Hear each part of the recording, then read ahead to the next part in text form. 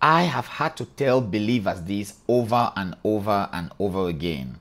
More than once, that's what I'm saying.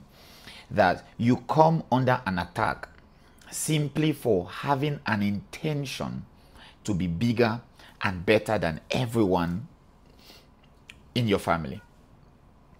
I realized in scripture that people are not bound by themselves. They're not bound willingly. The Bible tells us clearly in Romans chapter 8 that creation was subject to futility. Creation was subject to futility in hope. Creation did not subject itself. It was subject to futility. Jesus Christ tells his disciples in one of the Gospels, he says, go to the village against you and you will find a donkey tied. Right? He says, lose it and bring it to me. He says, but if anyone asks you, who gave you authority to lose the donkey, tell them the master is in need of it. Why would Jesus say if anyone asks you? Because no donkey is tied willingly. No donkey is kept on a leash willingly.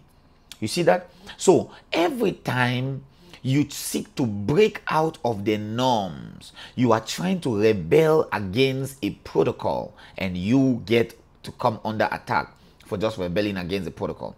The Bible tells us that you do not go into a strong man's house to bind the strong, to take the strong man's possession without first binding the strong man. If you give me a minute, I'm going to show you that scripture. Let me read this particular one. I've quoted more than 3 scriptures, but I know you know this scripture, but let me just read it again.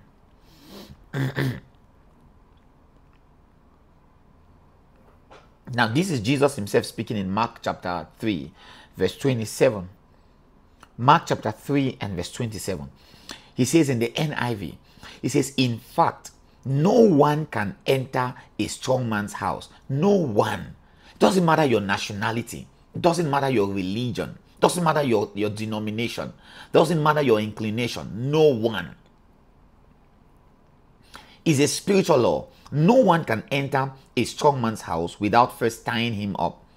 Then he can plunder the strong man's house. You cannot just walk into a strong man's house. The first thing you have to do is win the battle over the strong man. The Lord is saying that the moment you started desiring to break out of the family norms, the challenge that has been in your family, in your lineage, the moment you set your heart to be different from your siblings, your parents, you triggered an attack. Should you run away from it? No. You did the right thing. In every generation, someone must wake up to contend the wickedness in that generation. Yes. Someone must wake up to contend the wickedness in that generation. In every generation. There is somebody who will rise to say, what nonsense. Why should we all suffer? We all cannot be small. In the generation of Jacob, we saw at one point he woke up and contended.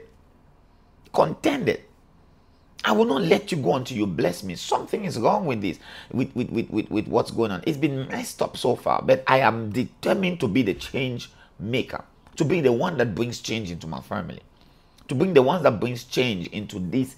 It will not happen to me. It will not happen to the people that come after me. I'm speaking to someone that is genuinely stirred. You see, how did I get this prophetic word? I just woke up this morning praying, and I began to perceive an attack on people's financial prosperity because of the things they decide to do with their money. You want to live a reckless life, spending your money anyhow, you don't come under attack for that. But the moment you begin to make kingdom moves, you begin to play your cards all at the right places, you begin to take the right financial moves. I'm seeing some of you in the realm of the spirit trying to think about mortgages, trying to get your house, trying to come out of just rent, trying to come out of being homeless. You're trying to put your life together. Listen, that will not be celebrated in the kingdom of darkness. Wow, she's trying to leave us and just go to become all that God has called her to be. it will come with contention. It will come with contention, and you need two things. I'll show you in the scriptures. I did not have this scripture when I began to record this prophetic word. The Spirit of the Lord just dropped this scripture in my heart that Jesus was speaking to Peter.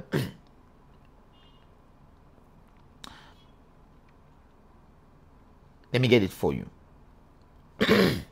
Excuse me. Luke chapter 22, verse 31 to 34. There's a beautiful story there.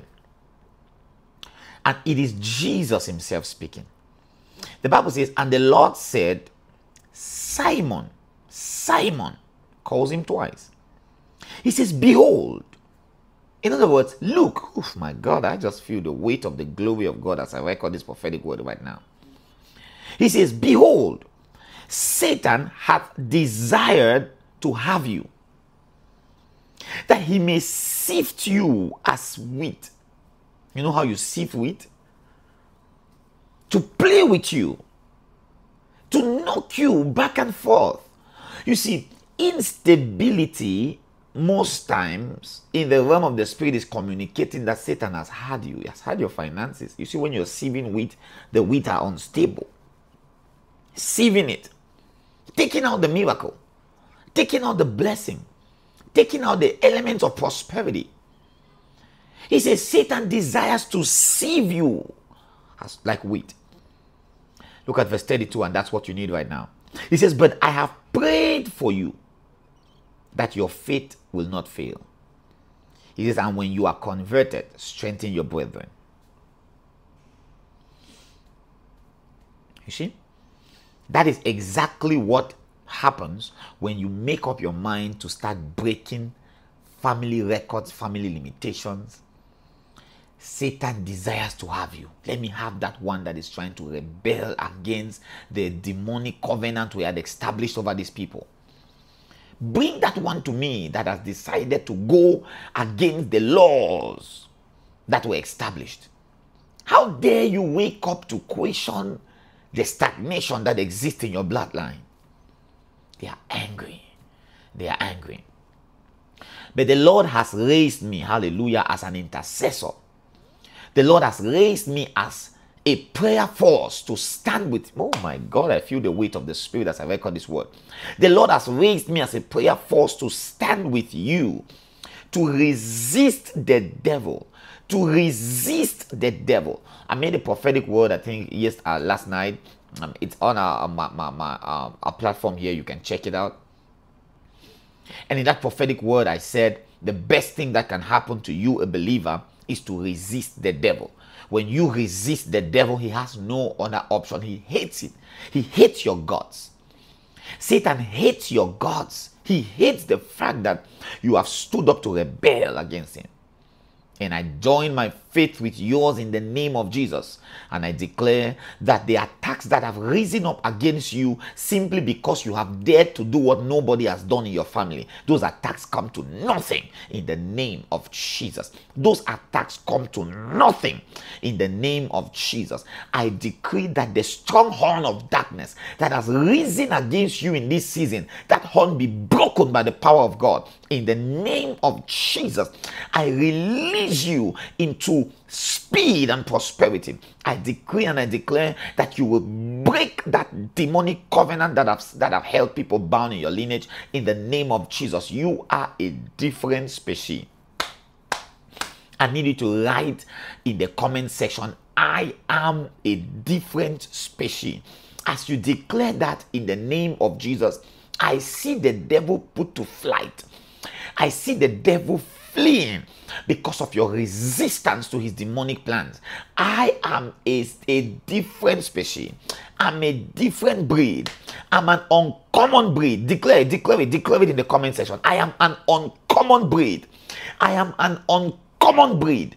I am an uncommon breed. As you declare that 3 times, I see the devil sent to flight in the name of the Lord Jesus Christ. Oh my God, I feel the weight of his anointing, even as I record his prophetic word. I declare in the name of Jesus, the Lord bless you, the Lord keep you, the Lord cause his face to shine on you and be gracious to you, the Lord give you massive peace. In Jesus' mighty name, the shalom of God, nothing missing, nothing broken. I love you in Jesus' mighty name. The Lord bless you. Peace.